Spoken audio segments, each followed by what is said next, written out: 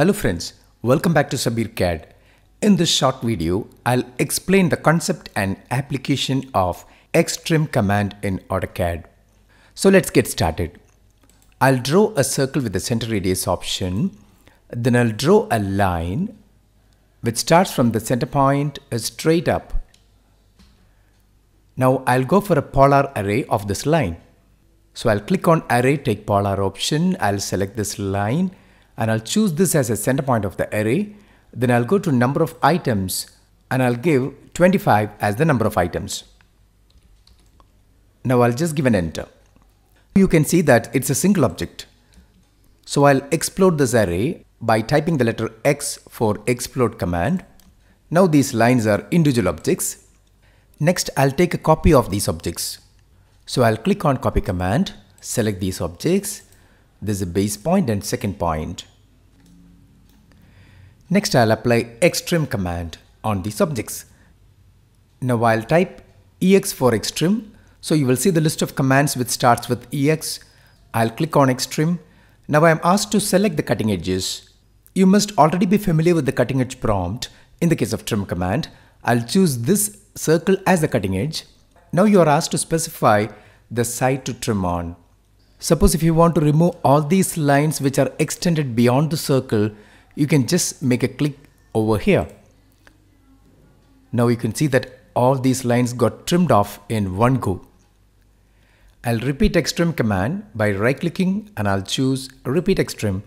I'll select the same cutting edge, and when I'm asked to specify the side to trim on, I'll pick a point inside the circle. Now you can see that the portion of the line which are inside the circle got trimmed off in one go. So this is the power of EXTRIM. EXTRIM will let you perform multiple trimming in one stretch. Now we will see an application of this command. This is a building plan of a relatively complex building. Now I would like to perform some detailing on a particular portion of this plan. For example, I'll zoom this area and I want to perform some detailing on this portion of this plan.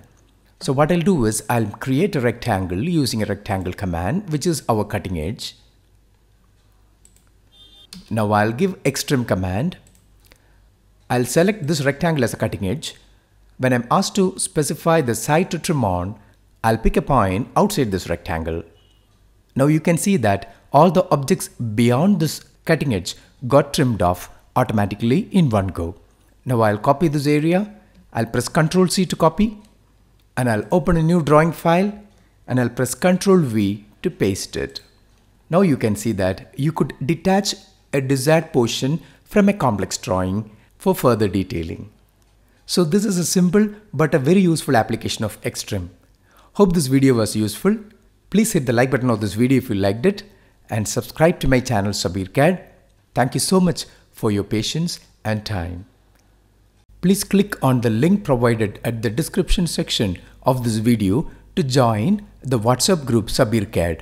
You know that AutoCAD software has got a wide range of applications in the area of engineering, architecture, product design, 3D printing, etc. And this WhatsApp group is a worldwide AutoCAD user group. You can support each other and you can get your queries answered. I can also help you to resolve your queries and enrich your knowledge in CAD. So do join this group by clicking on the link provided at the comment box.